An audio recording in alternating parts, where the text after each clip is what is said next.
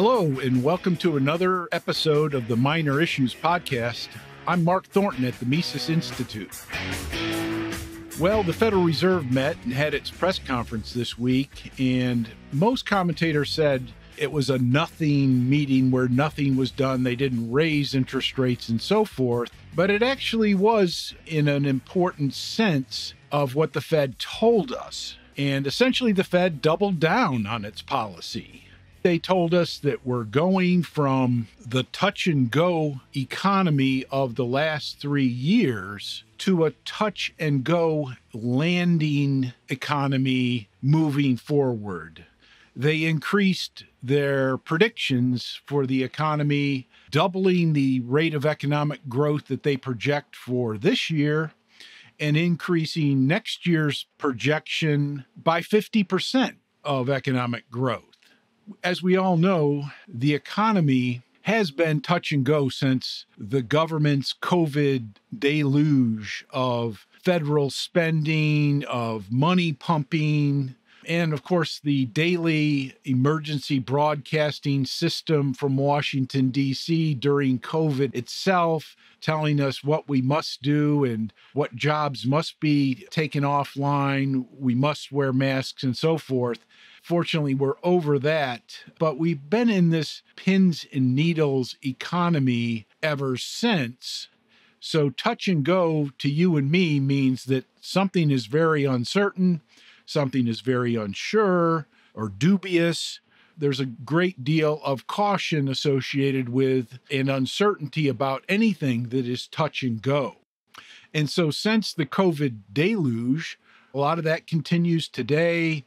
We went through the period of shortages where basic necessities, auto parts, toilet paper, and so forth were not on the shelves. And then we faced the inflationary price spiral from the Federal Reserve's monetary policy that has increased prices for goods across the economy and leaves many of us wondering what's next, particularly the Fed's inflation, which has seen prices rise about 20% since that COVID onslaught. Whereas if you look at the previous time period equivalent, it was only about 6%. So prices have been increasing because of the Federal Reserve at triple the traditional rate. And then, of course, in more recent times, we've been under the Federal Reserve threat of its monetary policy, where it's promised to increase interest rates and mortgage rates, credit card rates, and so forth, and increase the unemployment rate.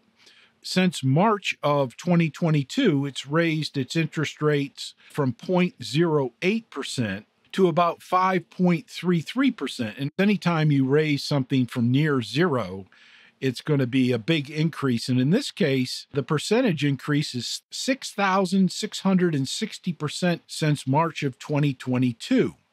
We all expected a hard landing almost immediately. That didn't materialize.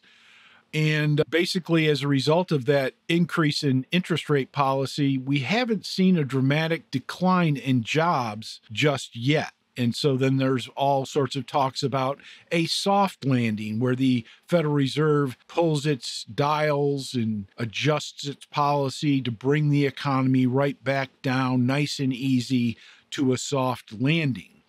Yesterday's announcements and new projections about GDP growth for this year and next year tell me that the Fed is predicting and it's forecasting and it's trying to provide confidence for all of us in the economy moving forward, upping this year's growth rate by 100%, upping next year's growth rate by 50%, so that we now are being told a story of a touch and go landing.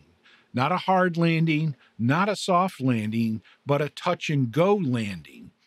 Some of you may be aware that sometimes planes come in, touch the runway, and then gun their engines in full throttle to take off up into the sky. It's something that pilots use to practice land, get more practice runs in on a given time period, saving fuel and so forth. Of course, it's also used in emergencies. If a plane is landing and something's on the runway, it has to push its engines and take off again at a moment's notice. And then, of course, it's very common with aircraft carriers where those pilots train for that sort of thing on a regular basis. In fact, I think something similar existed back in the Roman Empire. This is not a sure thing. This is an attempt on the Federal Reserve to give us confidence in its ability to manage the economy. So I would not buy their story and their projections hook, line, and sinker. The Fed has constantly in its history been one where they don't talk about the negative aspects of the economy unless they're forced to, and that they're always trying to project an image of confidence in their own ability.